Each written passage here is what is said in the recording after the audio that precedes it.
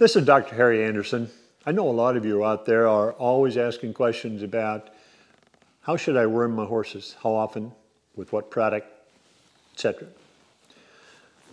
Coming at it from a nutritional aspect rather than a medical aspect, I firmly believe that worming is, and I probably shouldn't say worming in itself, but controlling parasite invasion in a horse is very, very critical to the overall health, the use of nutrients, the digestibility of feed. All those things are affected by internal parasites, which all horses carry.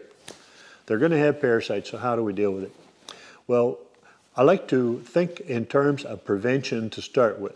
If you have a healthy gut, if you have a good, well-balanced nutritional program, you're probably going to have less parasite loads and a reduced need for heavy worming real often. But that's simply going to be a judgment call based on your horse's health, attitude, the way they look, the way they're using their nutrients and things. And then you have to decide how often what.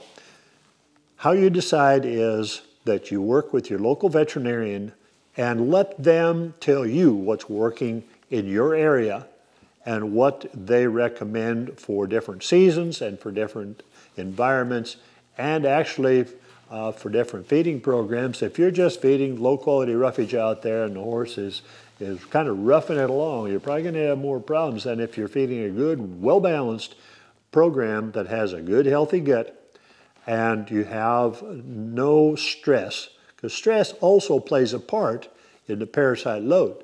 If you stress an animal, then the immune system is not as good.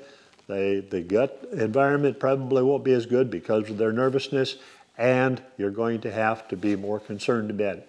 But do work with your local veterinarian, follow their advice, and you'll have a healthy horse.